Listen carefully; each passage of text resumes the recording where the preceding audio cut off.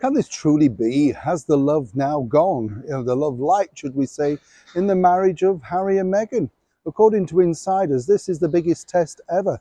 As ever, let me explain. Hi, good morning. Hope you're well. This is it, the day, of course, that we've all been waiting for. Big coronation day, long day ahead, let me tell you.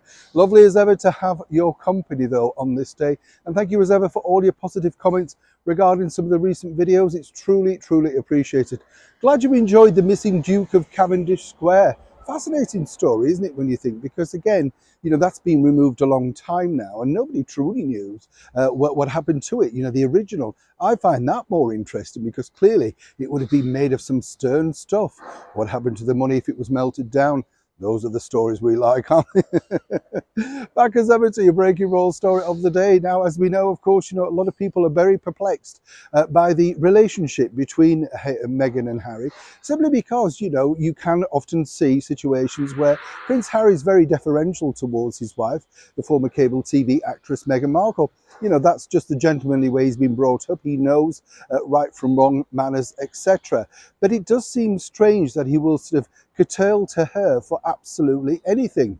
On a recent visit to a Lakers game, we saw her very much rehearsed the rebuff, didn't we, of that affectionate pose on the kiss cam. This is a camera that zooms in on couples during games, and then, of course, you're beamed up on big screens. It's your moment of glory, something that Meghan would have been very, very much aware of.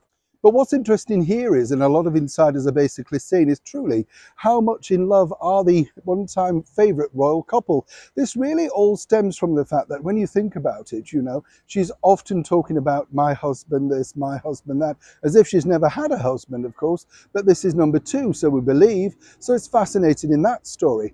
Also, the bigger picture is this. As we now know, Prince Harry suffers terribly from anxiety, mental health, all of those issues he's detailed in numerous interviews and more detailed, in fact, in his best-selling book, Spare. So you would have thought on this particular day that she would have wished to be beside him. That's the big deal. Now, the only thing that Harry, has with him from Meghan, apart from, of course, no doubt her voice in his head, are some what they call notes. This is an application on his phone. And basically, it's her voice telling him, good things, bad things. You can do this, don't worry, you've got this. We've seen this before, haven't we, with Meghan?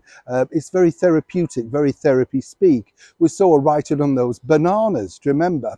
All those years ago now, you're a good person, you can do this. Well, it's seemingly this is carried on into the relationship of Harry and Meghan.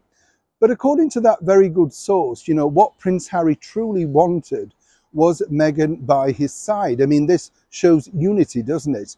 And a lot of people are baffled by this because she didn't need to come over for the coronation if she truly dislikes the British royal monarchy so much, or indeed wishes to keep out of the limelight so it's not focused on her. She could have made a private visit and just turned up at that point.